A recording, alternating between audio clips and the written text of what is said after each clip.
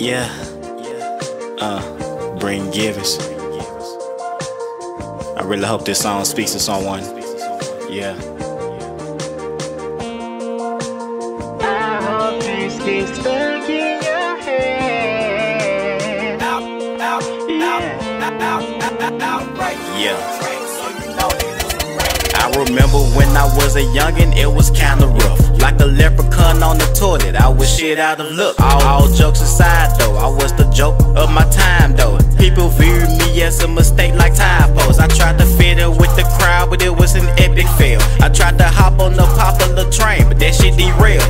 I was skinny with the biggest head, ugly as hell. So best believe I had no type of play with the females. But when I think about it now, that wasn't even the reason. I was trying too hard to fit in with a crowd so deceiving, thinking in the end that happiness is what I'm achieving, when all it really took was my damn self to believe in. Just live your life like you got no care in the world. Just live your life like you got no care in the world. All you gotta do is be yourself.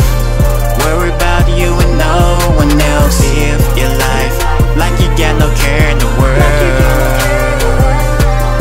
Be careful, don't listen to what society tells you, because in the end it will fail you. Believing in yourself will excel you, propel you. Be careful, don't listen to what society tells you, because in the end it will fail you. And it's real, homie.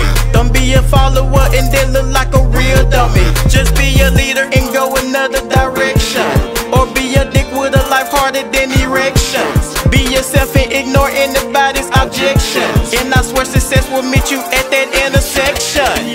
Just live your life like you got no care in the world.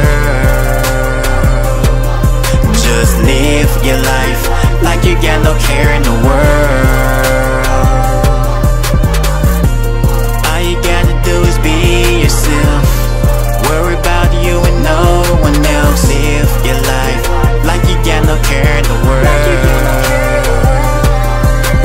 Hear this from someone that was the lame nigga, quote unquote. Self-esteem and confidence was hidden like an overcoat. Always getting bullied and always getting roasted, but all this shit just made me hella strong and ferocious. Now I can stand out in crowds of thousands, the freshest shit. Them haters gon' have opinions, but fuck them, no ain't no sex. If Jay-Z's protege would've listened to what everyone said, that nigga wouldn't stand today as still successful Kanye West.